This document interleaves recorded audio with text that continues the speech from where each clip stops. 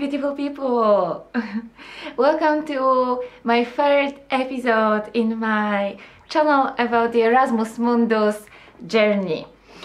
Today I want to talk to you about what happened exactly after the moment I received the scholarship, up to the moment when I ended up in the first destination of my Erasmus Mundus adventure, which is Lithuania. So if you are any curious and interested, then stay with me in this video and I will tell you more about the whole preparation and the whole experience of how it was to prepare myself mentally, and not only mentally, for this adventure. Yeah, so what there is to do before the program actually starts. In my case, there was actually not that much. I got accepted by the end of May, and basically from this moment until the beginning of June, a lot of things happened. I was added to the WhatsApp group of the participants, of the members who also received the scholarship, so I was able to actually stalk them a little bit and see from which countries were they coming from. And then a few days later, probably in the beginning of June, we received all of the documents, which is the letter of the award, a contract, and all of the documents that we needed to sign for the committee, the secretary of the university, in order to confirm our places. Then, after signing all of the documents, already in our WhatsApp group, there were things happening. Everyone was introducing themselves. That was very exciting, and the group itself was created by the first cohort. So I am a participant of the second cohort of this program, and there is only one group before us participating in this particular program. So I can say that this whole thing is an experiment. No one actually finished the program yet. Our first cohort, they are currently in their last semester, so they are writing their master thesis in Portugal, in Lisbon. And the WhatsApp group was created by them, so they offered to us to actually organize a meeting for all of us to join. It was a sort of Q&A and their tips and advice on how to prepare before coming to Lithuania. And here I must say that these meetings are mostly for people who are coming from non-European countries, who actually have a long journey before coming to Europe, who needs to prepare their visas, their documents, and, well, for whom the climate changes immensely. So this meeting was mostly for them. However, I remember joining it as well. At that time I was actually traveling. I was on the train to London, so I could join on the train Wi-Fi just to say hi, take a picture all together, but I wasn't really participating that much. So there were a lot of questions and topics that were touched upon. We were talking about the requirements, we were talking about the university, we were talking about the weather, we were talking about the animals that were allowed or not allowed to be brought with ourselves, many things, but that already gave us the sense of creating the community, of belonging to this group of people. So I remember that moment as a start of this adventure, actually getting to know the people with whom I am going to study. Yeah, so then another thing that comes is that when you're moving to another country, which for me is nothing new at this point, is actually looking for the accommodation. I must admit, every time I'm moving for a different program project, the accommodation is usually set up. I don't have to worry about these things. So that was actually the second time in my life when I actually had to look actively for the accommodation and the place that I was going to live in for the next 6 months. First of all, of course, I texted the university accommodation, the student accommodation. However, the reply that I received was not really satisfactory. The rooms in that place were very cheap. It was only 100 euro per month to live in a student accommodation in Vilnius. However, I was not allowed to live there with anyone else. The university didn't agree on that, so we had to look for another place. And this is where we actually both found another accommodation. It was a private accommodation shed. I will show you a little bit of the pictures because it looks quite impressive. Shed is the chain of new private student halls that is in Vilnius and in Riga. It was not even opened yet when I was applying for it. So they were opening the whole building by the end of August. I arrived at the beginning of September, so when we moved in, I kind of expected everything to be ready.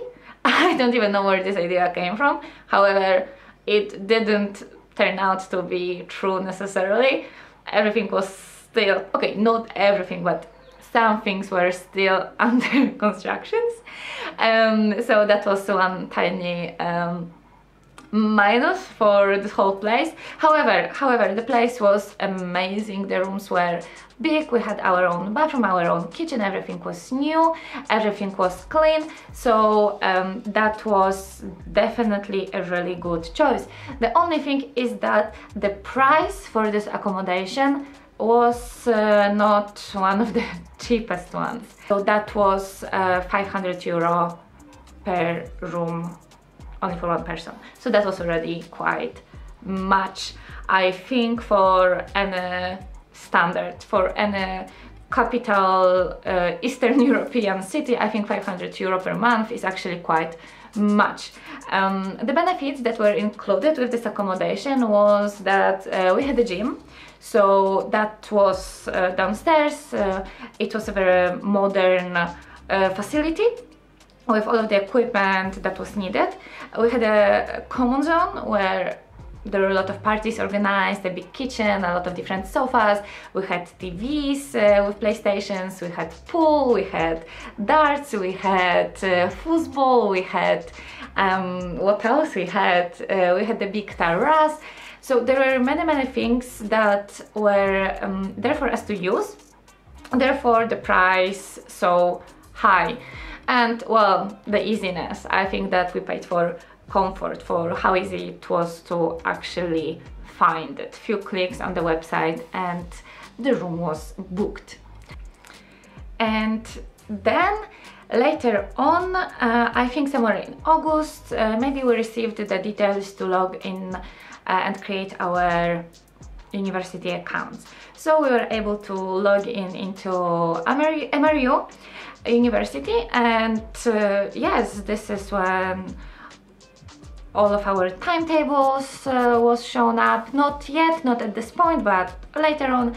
But then in the portal, then we received the message that on September 5th there is the welcome week for all of us. So by the 5th of September we all had to be in Lithuania to participate in the welcoming ceremony, followed by 2 intensive weeks of classes. So this was actually something I was really excited about, finally coming back to this university life, having lectures from morning until evening, getting this routine back on. Yes, I was really looking for it, yes. So to get to Lithuania from Poland is actually not that difficult. I booked the Flixbus going from Warsaw to Vilnius that costs probably around 25 euro, and it goes for 8 hours during the night, so it's basically very convenient. I mean, there's a few of them going, but I always choose the one during the night. It's almost like a teleportation if you can sleep on the bus during the night. That period in time, July, August, September, were quite intense in my life, and there was a lot of things happening. I was still living in Prague, I was going back to Poland, then I was coming back to Prague to actually move out, to take all of my stuff back to Poland, to give away the keys to my apartment in Prague, and then I was in Poland again for some time, and certain health issues came on the way, appeared, that unfortunately didn't allow me to go to Lithuania and start and participate in the welcoming ceremony together with other participants, other colleagues. I had to postpone my travel to Lithuania for about a week, which was not too bad. I arrived to Lithuania for the second week of the intensive course. I participated in the first one online. Of course, I informed the university, I informed people, so everyone knew what was happening and knew about my reasons. And then when I arrived for the second intensive week, oh, I was there. I was there. I started my Erasmus Mundus experience. It happened very suddenly, it happened very quickly. It was not something at that time that I really looked for to happen because of different external reasons. So it was more of the task to do, travel to Lithuania. But then when I actually arrived and when the intensive week finished, because it was very intense, then I had some time to actually breathe in, breathe out, and realize that this whole adventure actually started. So I was actually planning on starting this channel much earlier and go with you step by step through everything that was happening at the time. However, as I said already, better later than never. So I remember recording certain videos from Shed, from my accommodation, so now I will just put them in so you can see how my accommodation looked like.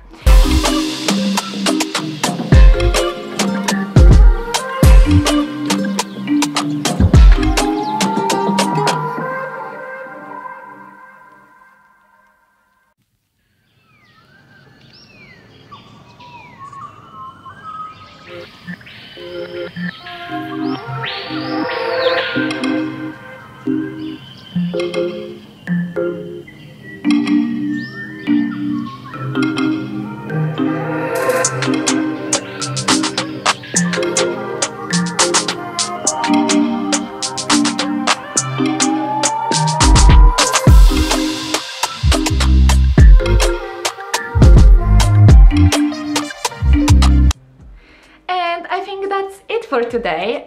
Thank you very much for listening to my personal experience and to following what was happening during this time. I hope you enjoyed. I hope you grasped an idea about the whole preparation for starting the Erasmus Mundus experience. I hope that you enjoyed looking around Shed. And then, of course, if you are liking, if you're enjoying, then please like the video, subscribe to the channel, maybe share it to someone else. I will be really happy if it's gonna happen. And again, if you have any questions regarding the application, regarding the life in Vilnius, regarding anything that I'm talking about, then please feel free to contact me either in the comments or in any of my social media accounts. I will see you then. Bye!